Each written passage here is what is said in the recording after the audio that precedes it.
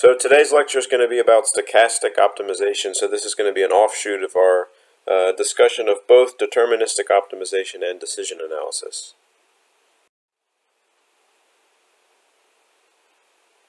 So we've talked about deterministic optimization, and we talked about that within the context of this specific application of unit commitment problems, and we're going to talk about that some today. As well as, leading into our final lecture on generation expansion or capacity planning. But the key with deterministic optimization is not that things don't change. You can have parameters that are part of the optimization program that are time varying. But what we're implicitly or explicitly assuming with deterministic optimization is that those time-varying parameters are certain. In other words, we know how they're going to change. Stochastic optimization is an approach or a general approach for mathematical optimization that directly incorporates uncertainty. In other words, parameters that are changing through time, but out in the future, we don't know exactly how those parameters are going to change. There's some uncertainty about how that could happen. So, for example, you can take the formulation of the unit commitment problem that we looked at for this is a simplified version of the unit commitment problem for a power system. The objective function here is to minimize the cost of meeting electricity demand over a long planning horizon of t time periods, and so the objective function is to minimize the start, fixed, and variable cost associated with electricity production. And in this case, we've broken out the cost, the variable cost functions for each power plant into a piecewise linear function, which is why we have all these x's here. And the main constraint that we're looking at here is that the cumulative amount of electricity that's produced at all our plants has to be greater than or equal to demand, minus the availability of wind, solar, and nuclear in every time period that we're considering.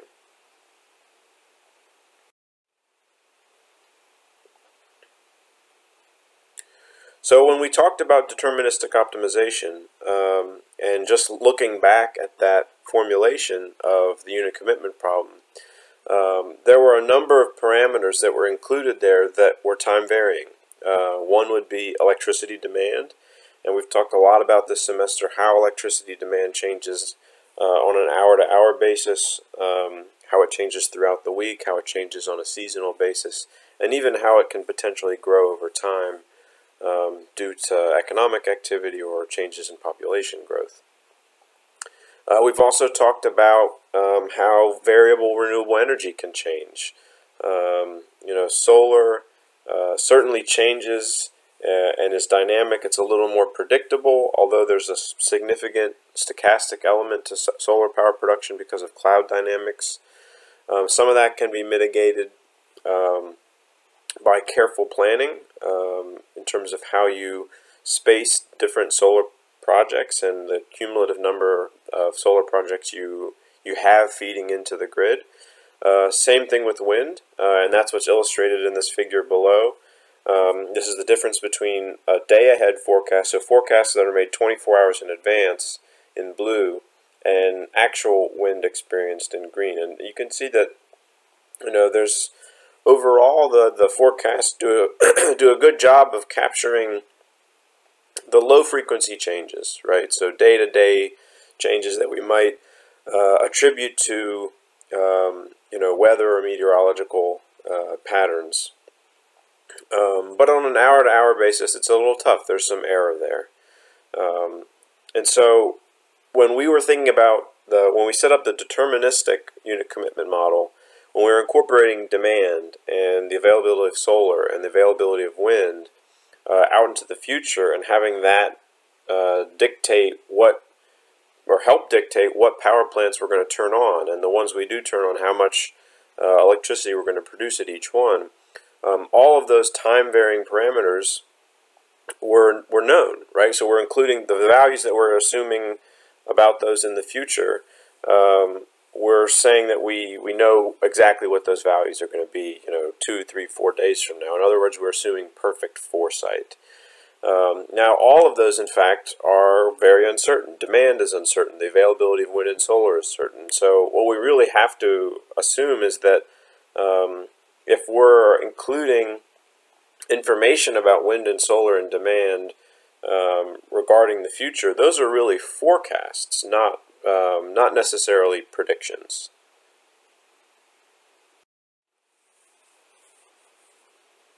So if we want to turn our unit commitment model into something that is more akin to stochastic optimization, then what we really want to do is take advantage of the fact that there are probability distributions governing the data that we are trying to forecast or that's uncertain. So demand, wind and solar availability.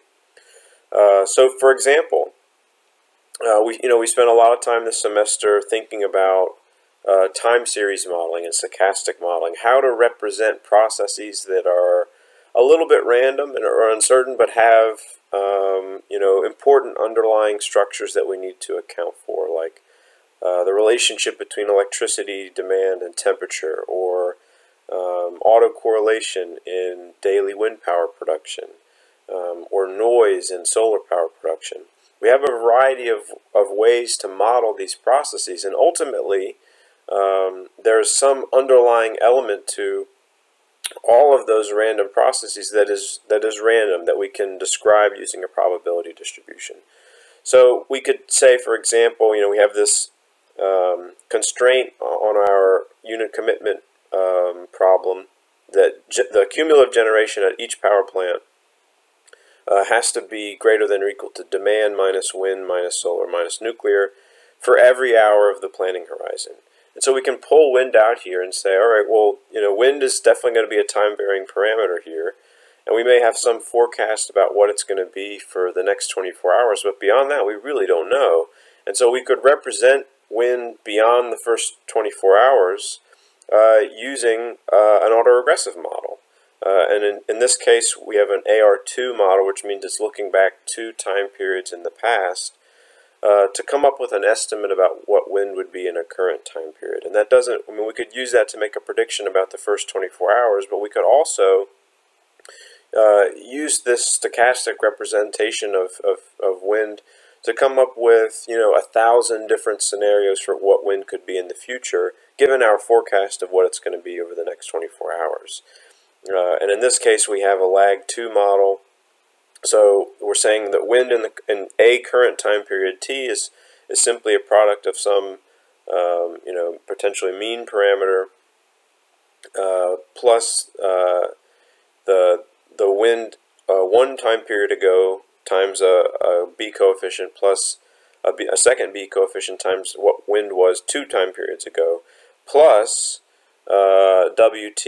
And so Wt is this Wiener process, or basically just randomly sampling from a Gaussian distribution.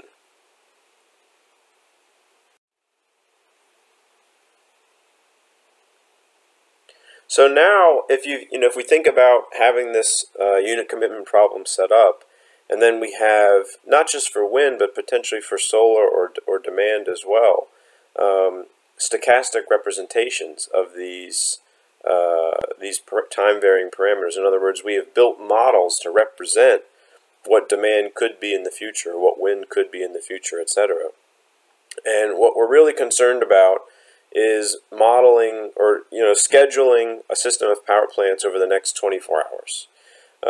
And so, from our discussion before Thanksgiving, we know that when we're running this unit commitment model, we have to incorporate some information about what the future is going to look like beyond the first 24 hours, because the decisions we make in the first 24 hours may have what we would call path dependency, right? They may alter our flexibility in dealing with some sort of unknown circumstance in the future. And so if we have some idea of what that unknown circumstance in the future could be or could look like, we need to incorporate it into our decisions about what we're doing today, if the goal is to minimize the cost of meeting electricity demand. For example, Demand renewable energy production could go up or down suddenly in the future. Now, there's some possibility of that happening always, but we may be able to sort of predict that based on numerical weather prediction or something else. And if it goes up or down, that may affect what power plants we turn on or off. And remember, there are significant costs associated with starting power plants because you have to expend a lot of fuel to ramp power plants. Some power plants up to the point where they're synchronized with the grid, where they're operating at 60 hertz. Other plants may have minimum up or down constraints. So if you make a decision now to turn on a power plant to meet electricity demand, depending on what power plant that is, it may require you to keep that plant on for another 48 or 72 hours. And if you know that demand is going to go down in the future, then you might not make that decision to turn on a plant that's less flexible.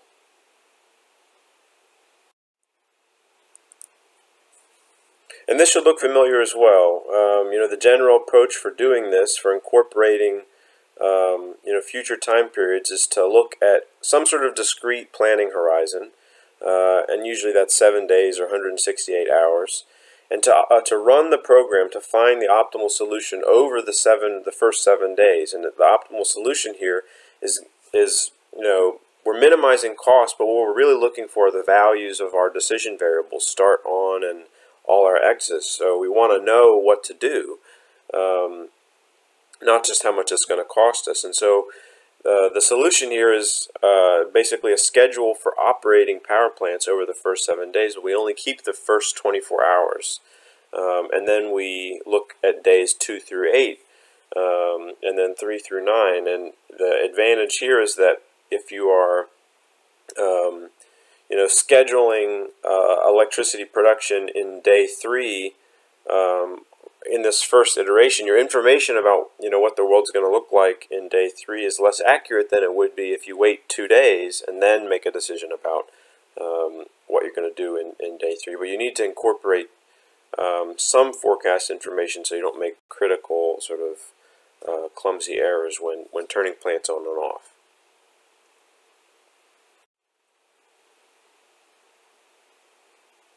So let's look through a specific example here. So we have a power system operator who experiences uncertain net electricity demand. So net electricity demand would be, demand that's demand for electricity minus the availability of wind and solar, which we treat as demand reduction, and then even if applicable, minus the availability of nuclear power, which is typically not ramped up or down and is treated as demand reduction. So what we want to do is look 7 days out into the future. The operator has sort of a quasi non-reversible decision to make. In other words, the decision it makes in the first 24 hours is going to impact its options in the next several days. And this particular decision is whether or not to turn on a really big inflexible baseload coal plant. It costs $300,000 to start. It has a minimum up and down time of 2 days. In other words, if we turn it on today, we have to leave it on for 2 days, even if electricity demand goes down in the future. And so our objective is still to minimize the cost of meeting electricity demand. And there are 2 different risks. The risks of turning the plant on the risk is that if demand ends up being lower than we anticipate, we won't be able to turn the plant off. And we'll be stuck with maybe too much electricity, or we'll have to ramp the plant down and produce electricity at a lower efficiency, or we may have to sell electricity to a neighbor for less than it's worth, or we could lose money that way. Any number of those scenarios would would result in us losing money, or at least doing something suboptimal. The other risk is that if you leave the plant offline and demand actually ends up being higher than expected, the plant might not have enough time to start quickly enough, because this is a rather inflexible coal-fired power plant. And if we don't do it in time, then we might have to use some sort of more expensive peaking power plant, like a combustion gas turbine, to meet electricity demand in the meantime while we're turning on this coal-fired power plant, and that could cost us a lot more money.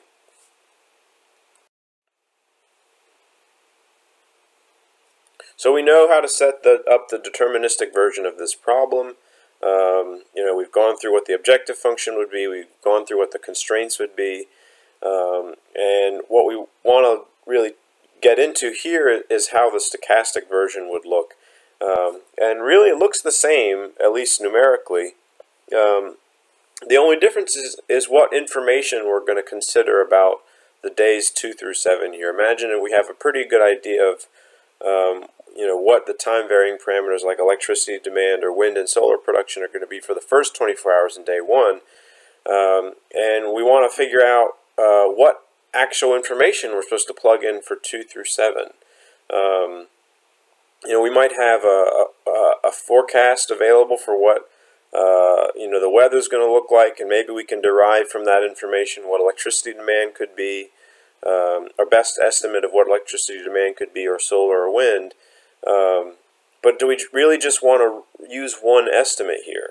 And that's sort of the question. And as we move towards more stochastic optimization, we're going to move away from thinking that it's okay to just use one possible estimate of what those time-varying parameters are going to be in days 2 through 7. Instead, what we really want to use is an ensemble of forecasts.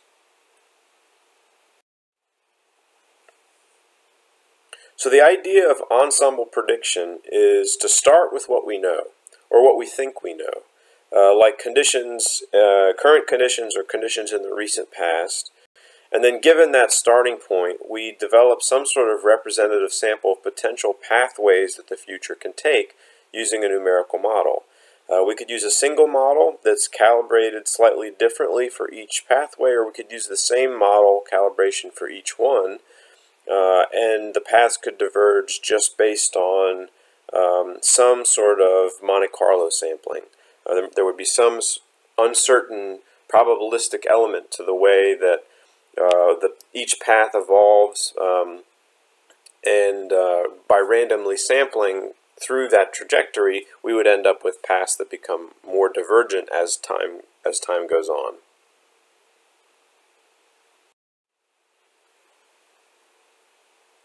So when you're doing ensemble forecasting, all of the predictions are at the same point initially, or very close together. And then as we get out further into the future, the predictions diverge. And this, again, is a result of uncertainty or noise in the model itself. So imagine if we came up and calibrated a wind power production model for our system. And this is a time series model, so it doesn't necessarily include any sort of numerical weather prediction or actual meteorological modeling. We're just saying that we fit this model for wind power production in current time period T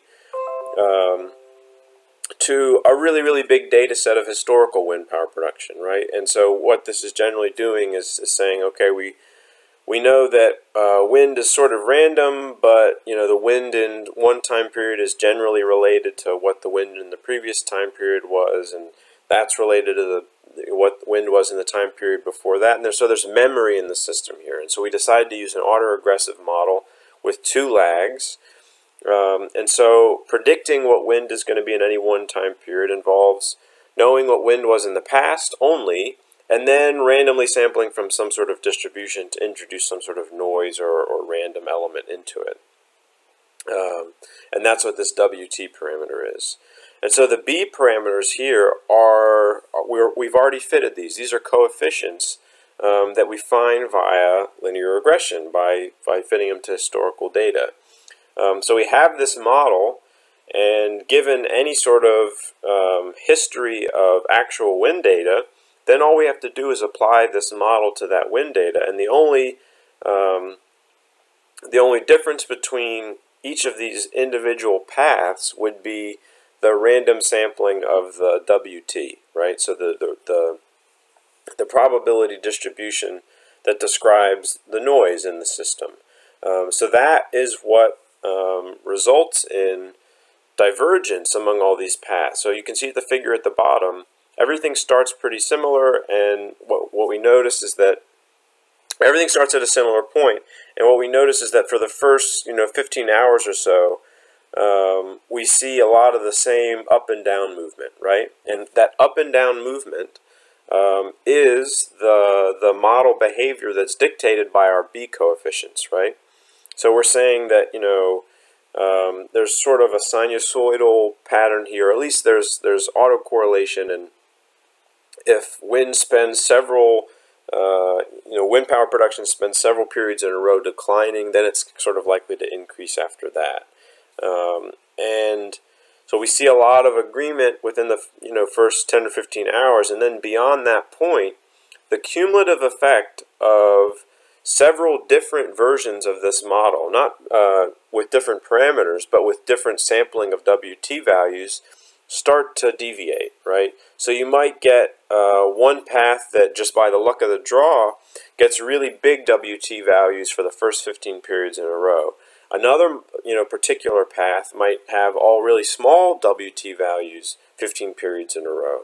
And so as we look at 100 maybe potentially different pathways for wind power production to take here, you can sort of get the sense for how these paths are sort of distributing themselves almost in a normal way, right? They're dispersing around some sort of average wind signal, right?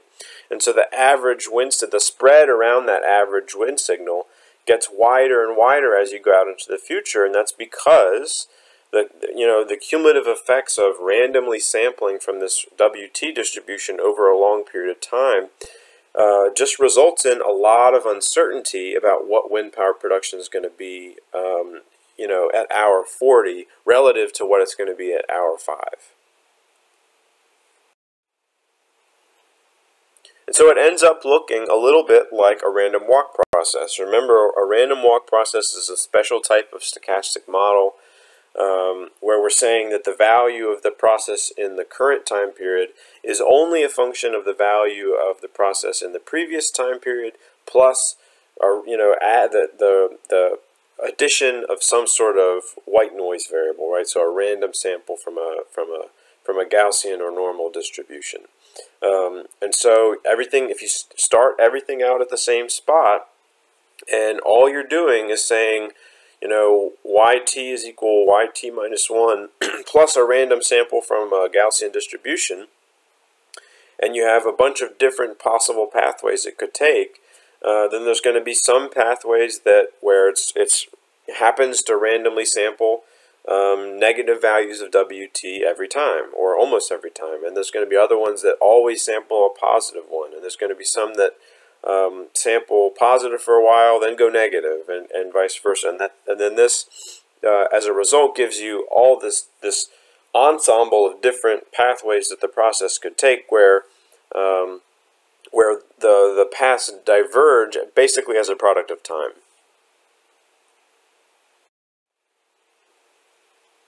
So if we develop similar projections for electricity demand and solar power production and wind power production, then what we could conceivably do is solve the unit commitment problem over our entire ensemble of possible future scenarios, and that could be hundreds or thousands, and the number of different pathways that you're testing over may ultimately be constrained by the computational burden of that, right? So if it takes you 24 hours to run 1,000 simulations, that's probably too much, because you're trying to probably do this every 15 minutes to try to figure out, a real power system operator would be doing this at least every 15 minutes in order to try to figure out what to do, and to constantly incorporate new information into the decisions that they're making.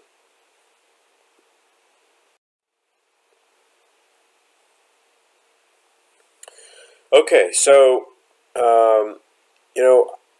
if we end up running this unit commitment model over a high volume of simulations, right, over this entire 100 or 1,000 pathway ensemble of possible future scenarios, then what we're going to get are 1,000 different answers, right? 1,000 different answers about what the minimum cost solution is, and what specific values of our decision variables, at least in the first 24 hours, are going to be.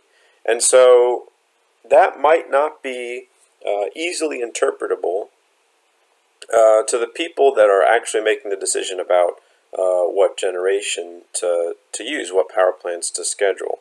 So ideally, we want one decision. And so we've talked about, in the context of decision analysis, that a common criterion for making the decision is to find some policy that's feasible for all or almost all of the possible instances, that maximizes or minimizes the expectation of some sort of function, right? And so in this case, we're trying to minimize the cost.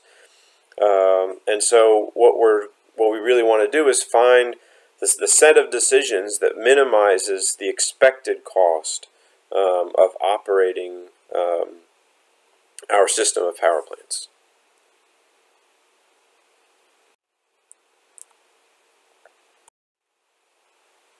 So if we're specifically interested in this decision about whether or not to turn on this big coal-fired power plant or not, then one option for doing that is to look at the results of each model run, isolate the decisions made in the first 24 hours, and then analyze them to understand what percentage of the time the optimal the optimal least cost solution involves turning on the plant versus turning or leaving the plant off in the first 24 hours. And in the case, in that, we could just look at a pie chart or whatever, bar graph, it doesn't matter, in order to figure out, assuming that each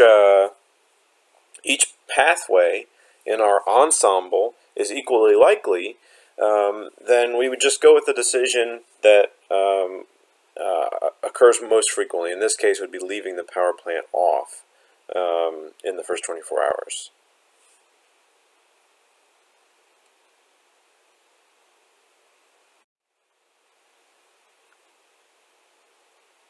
So the question then is it enough to just look at which decision is optimal in the largest number of model runs? Now let's take a slightly more nuanced approach. We could run the following test. We could look at the unit commitment model and go ahead and turn the power plant on, right? We could just say as a default that the power plant's going to be on, and we could perform 1,000 stochastic model runs, each one using a member of this ensemble of possible future demand scenarios, which again includes its net demand, so it would include the availability of variable renewable energy as well. And then we could also test the unit commitment model with the power plant off.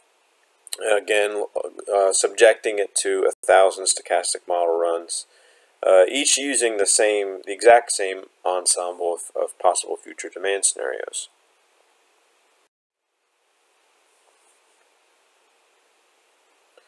So in this case, we would get distributions. And since we were isolating two different decisions, what we're really looking at are the distributions of cost associated with either leaving the plant on or leaving the plant off. And this is going to be a little similar to our discussion at the end of class last time about this risk versus reward trade-off. So if you have two different choices, and the outcomes from those two different choices can be described using a probability distribution, which is true in this case because we have 1,000 different scenarios that we're testing for each of our decisions, and presumably, let's assume that those are Gaussian distributions. They might have the exact same variance or different means. They might have the same mean but different variance, or they might have different mean and different variances. And so we've talked so far about the expected value being the decision criteria, but in some cases it's not that easy to tell which is best, because you can have slightly different means but you could have different variances as well, and you could run into a situation like in the bottom left where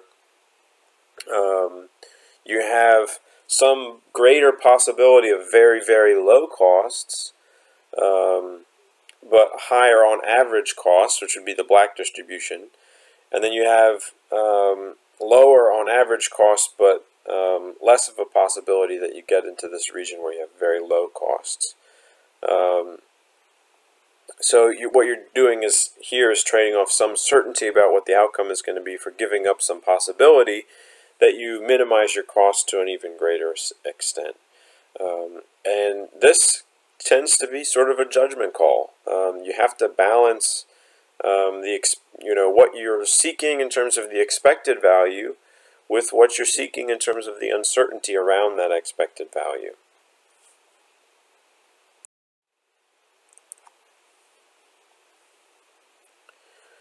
So the point here is that we don't have to just rely on the expected value as the single decision criteria. We might have multiple objectives in scheduling power plants. That could be the highest or lowest expected mean. In this case, it would be the lowest. We want to minimize the cost. We might want to simultaneously minimize variance. If we were worried about, if we wanted to maximize something, like maximize profits, we could go with a solution that has the highest minimum profits. Or if we're trying to minimize costs, we could have the lowest maximum. So that would be sort of like eliminating certain decisions that have any possibility of going, beyond, beyond a certain cost threshold. But in a lot of cases, these objectives may conflict, right? The decision with the highest mean might not have the lowest variance, right? There could be trade-offs involved, and we need to find a way to evaluate decisions and navigate some of these trade-offs between multiple, sometimes competing objectives.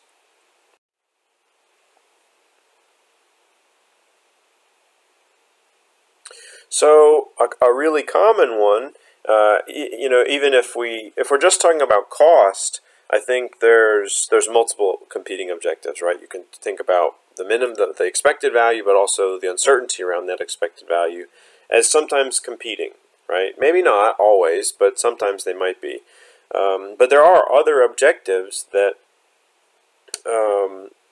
power system operators are obligated to consider. In particular, reliability. Cost and reliability are the two big ones. So let's pretend our results show that the lowest cost result, both in terms of its expected value and let's say it also minimizes the variance, is to leave the coal plant off. Right? So we're satisfied that in terms of economics, that's the best decision. But let's say that when we do this, we increase the likelihood that over the next 7 days we will experience a power shortage or a loss of load, so an inability to meet electricity demand. And that would be a very serious concern. Remember, this is a constraint on our system, on the solution of the objective function. But just because it's a constraint on the solution of the objective function, it doesn't mean that there's no possibility that we would experience a power shortage. If we're deciding a priori to turn the plant off, then we are exposing ourselves to a range of possible future circumstances, one of which, or many of which, might result in a power shortage because failures happen, right? We have to expect that a failure could happen. And let's say that if we leave the coal plant off, the likelihood that something happens that makes it impossible for us to meet electricity demand, that likelihood increases. So ultimately this poses a trade-off, right? We're talking about the cost of operations on one hand and the loss of load probability. Remember, the loss of load probability is a measure of how likely it is that you're not going to be able to meet electricity demand. And typically, loss of load probability needs to be very, very close to zero for utilities to make decisions, not only on an operational basis, but also in terms of system planning and what capacity needs to be built into power systems. And so we have this, we could say that each yellow dot here is one potential solution, right? One potential solution, um, and not just in the case of turning a coal plant, on or off, but this would incorporate a lot of other decisions as well, right? So we have a lot of decision variables about what plants we're going to use when, and collectively all of those give us a big range of possible outcomes that we can describe in terms of two objectives here, not just the objective of our unit commitment problem, which is to minimize the cost of operations, but also we're now considering the outcomes of our decisions in terms of the loss of load probability. And what we see here is that there's sort of a trade-off where you're increasing the cost of operations, sort of as a function of decreasing your loss of load probability. And what that means is the more costly the decision you make, the more reliable your system is. So that's a common trade-off, and not just the electric power sector, but a lot of other industries where there's this trade-off between risk and reward and cost and reliability. And in this case, what we want to form is some sort of non-dominated frontier, right?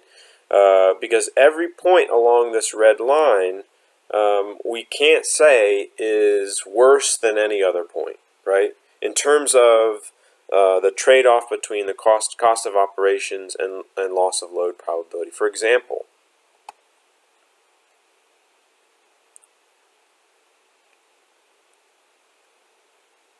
let's say we have this non-dominated frontier that's this red line, and that red line means that there's a point along, there's a particular set of decisions we can make along this entire red line that results in some combination of cost and loss of load probability that we see here. So for example, if we were looking at this point right in the middle, we know for a fact that we've already identified decisions that we can make that result in both a lower loss of load probability and a lower cost of operations, right? So the ideal point is at the vertex of this 2D coordinate system. So we want to get down here or close to here, as close as possible. And if we know that there's this frontier of decisions that we can make, represented by this red line, all the decisions, all the possible decisions that result in these outcomes are dominated, when that means that they're inferior, right? We can identify any decision along this red line as being an improvement in either the loss of load probability, the cost of operation. So we have this solution space, right, which is this big series of decisions that we could possibly make, and we can organize them in terms of our two objectives, the cost of operations and the loss of load probability. We've identified a non-dominated frontier, which is a collection of decisions that are identified not to be worse than any other decision. Their experience is a trade-off, right? It's up to us how we balance cost of operations and loss of load probability. There's no right or wrong answer there necessarily, but we know that every solution along this red line is possible, and it's better than every solution that's shown by a yellow dot. Now, it's also possible that the solution space can then be separated into regions driven by one decision or the other. For example, we could say that the blue outcomes could be mostly represented by us turning the plant on, right? Which would be a higher cost of operations and lower loss of load probability. The red plants, the red region or the pink region, could be associated with the decision to leave the plant off, right? The coal plant off, right? So generally a higher loss of load probability but lower cost, and then a purple, the region could be sort of a mixture of both. And so we can sort of organize our decision space or our solution space in terms of our decisions and how they vary in terms of cost of operations and the loss of load probability. Now, as I mentioned, most utilities have security, constraints on coming up with decisions that meet some sort of threshold for system reliability, and in particular loss of load probability. So we could add a condition here, a constraint to not the unit commitment problem, but our stochastic optimization process, and say that, okay, we're not going to accept any possible solution that results in a loss of load probability higher than a certain threshold. And so if we are risk averse enough that we're not going to accept any solution that goes beyond this dotted risk threshold, then that significantly constrains the possible solutions that we can, decisions that we can pursue. And in this case, it doesn't give us the least cost solution, but it does give us a number of choices that we can make that do satisfy our risk threshold.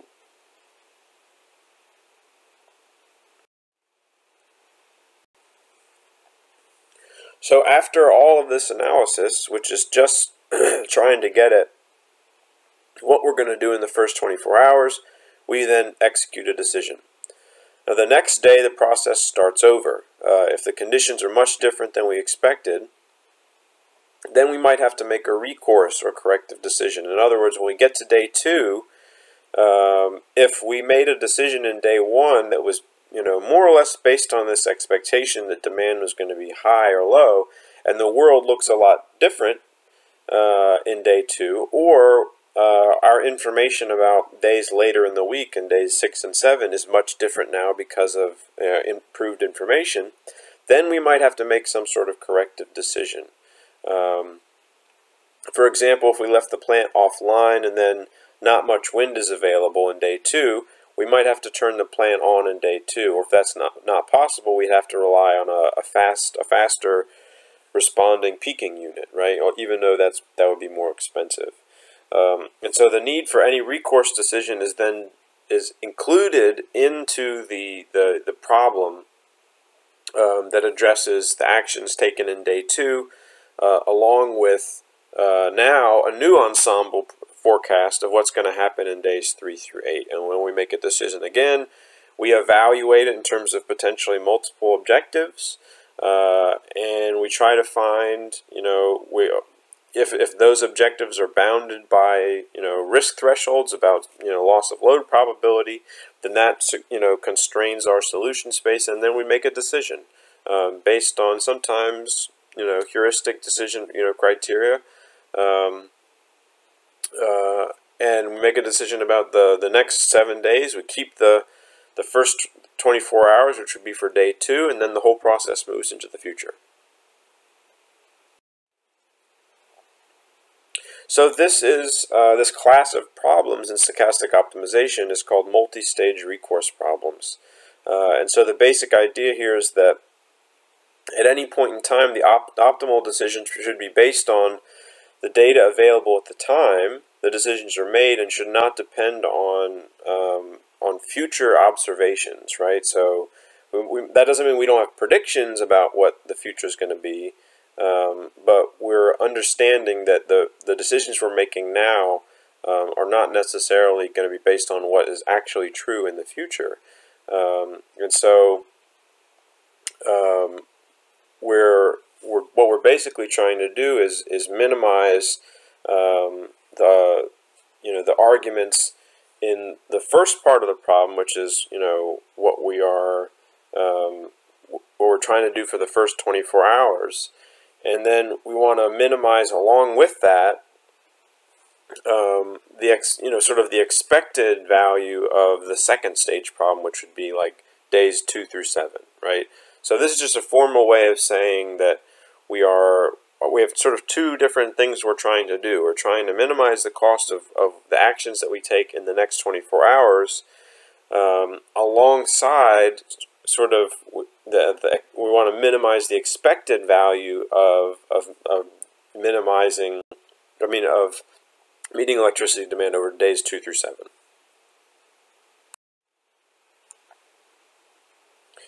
And so if we know, and this is just taking a closer look at the expected value of the second stage problem, what we talked about in class or in this lecture today is using ensemble forecasts, right? The alternative is to, if you already know what the probability of these sort of different states of the world could be in the future, then you can sort of do that by hand. I think it's pretty rare that we have that ability, and I think, especially for power system modeling, incorporating the more dynamic aspect of how things can change day to day is an important consideration when scheduling power plants. And so my experience is that people use ensemble predictions more than they do try to come up with discrete probabilities for certain levels of electricity demand that you could use to minimize the second stage problem here.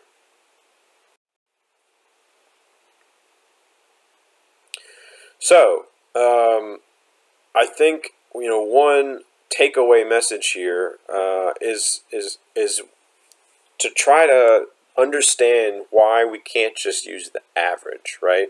If we're talking about an ensemble forecast out into the future here, for time periods that are close to where we are today, the ensemble is pretty, compacted, right? There's very little uncertainty around what the sort of expected value is. But as you get further and further out into the future, because of the random elements in whatever model we're using to make a forecast of what this process is, in this case it's wind power production or wind speed, then the process becomes much more uncertain out into the future. And the question is, why can't we just draw a line right through the middle and say, all right, let's assume we're going to be in an average period. I think there's some logic to that. The thinking being, if you pursue the action that's designed around sort of an average scenario, you won't experience big losses and you won't experience big gains. And I think that's sort of true. However, when you do that, you're not allowing the objective function to experience the probability, even if it's a small one, of experiencing extreme outcomes, whether if that could mean wind is really, really high here or wind is really, really low here. And the reality is that the consequence of extreme outcomes may be much, much greater than the consequence of sort of an average outcome.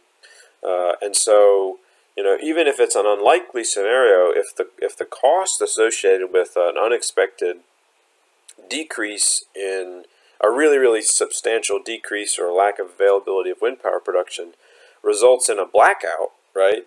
Then you would make a different decision here, right? So that has to be part of the distribution, right? If this is what you really want to do is look at a distribution. You don't want to just look at the expected value, because if there are values in that distribution that go beyond your tolerance to experience that level of risk, then you make a decision that eliminates you would have to make a decision that eliminates the possibility or minimizes the possibility of those outcomes occurring. All right, that's the end of this one. Only one lecture left, and it will be on capacity expansion.